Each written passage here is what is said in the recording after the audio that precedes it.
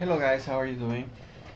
This is a typical problem that you can find in plenty of authors and plenty of textbooks. And what the problem is asking you basically is finding the resultant force of all of these bunch of forces and the resultant moment at O. Another way that this problem can be asking the question is convert the system into an equivalent force and couple system at O. Basically what the problem is telling you, you have to find the resultant force and the resultant moment. That's it, nothing else. So if we have to find the resultant force, remember we have to find first the resultant force in X and the resultant force in Y, and then convert them and find the magnitude and the direction of the angle. Now this particular question has an interesting detail here. If you realize, if you see it, these two forces here are what is called a couple. And if you have a couple is just basically a pair of forces parallel and opposite to each other with the same magnitude. And if you just do a quick study here, you can see that these two forces cancel each other out in the x direction. However, they create a rotation. You can convert these two forces just into one moment, and the moment acts in that way because you can see that the rotation will be in this direction. And the value of the moment is just 200 multiplied by 1, which is 200 Newton meter. That's it. And that simplifies the problem a little bit because you don't have to take into account these two forces for anything.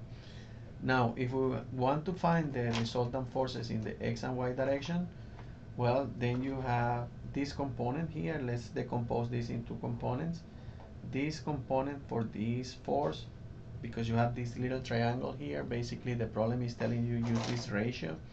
You take the same side, 3 divided by 5 multiplied by 500. That would be this component, which is 300 Newton. And if you look at this other component, this component corresponds to this side, 4 divided by 5 multiplied by 500, which is 400. Now we are ready to do the summation of forces in X. If we do summation of forces in X, I have this force here, 300 Newton.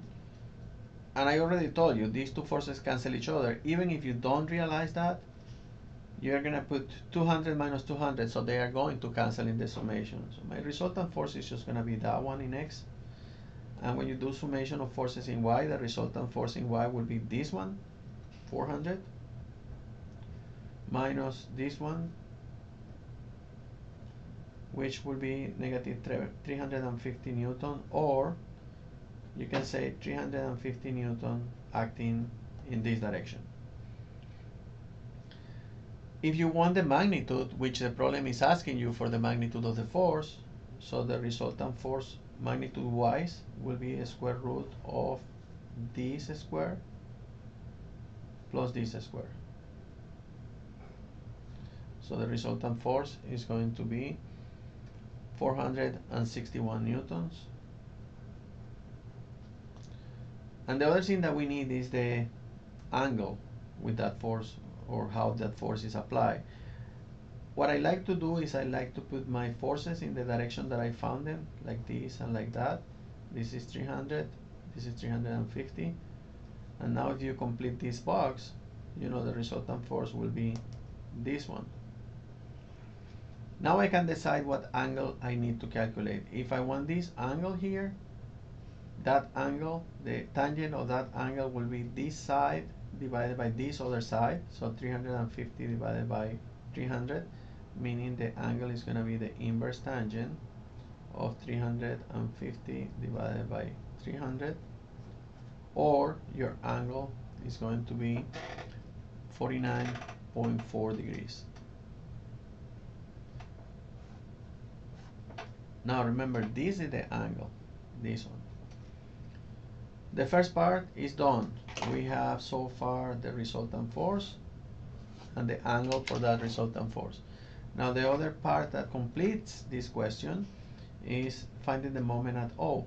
Okay, let's do that. First, establish a convention. For this particular problem, I'm going to say everything that rotates counterclockwise is positive.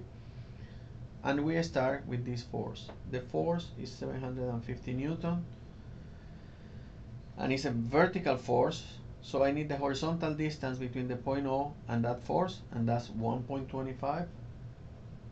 And the other thing is the rotation. You put your finger over there where you want to calculate the moment and apply the force in this direction, and you can see the rotation is going clockwise, and clockwise for our purposes is taken as a negative. Now we go to this force. The value of the force is 400, and this force is vertical, so I need the horizontal distance between that force and the point O, and that's 2.5. Now to determine the rotation, once again you put your finger at the point where you want to calculate the rotation and apply the force in that direction, and you can see the rotation is in this way, which is counterclockwise, and we established that counterclockwise as positive in our convention. And then we go to this other force, this other component. The value of the force is 300. The force is horizontal, so I need the vertical distance between the point and the force, and that is 1. And then you apply the rotation. If you don't see the force, how the rotation is, remember you have something that is called principle of transmissibility, which means that you can displace or slide that force anywhere along the line of action, and the effect for the moment is the same. Now if you didn't see it here, for example the rotation, now you can see it here. You put your finger there and apply the force, and the rotation will be in this direction, which we consider negative in our convention. The last thing are these two forces, but because I converted the two forces already in the moment, I just have to add this moment. The rotation of the moment is negative, and the value is 200. So my resultant moment is going to be negative 438 Newton meter. Now this negative, what it means is that my resultant moment is going to be 438 Newton meter, but if I assume that positive was counterclockwise and I got a negative value, that means that this is going to be clockwise. What is the result of the problem, or the summary of the problem? Well, we need this moment acting clockwise at the point O, 438 Newton meter, and we have this force. This force is 461 Newton, and the angle that we determined was this angle, 49.4 degrees, which if you realize, that angle is the same angle as this one. Well, that's all for this problem. I hope you like it, guys. Thank you for watching, and I'm going to do a couple more of these type of problems. Have a good day.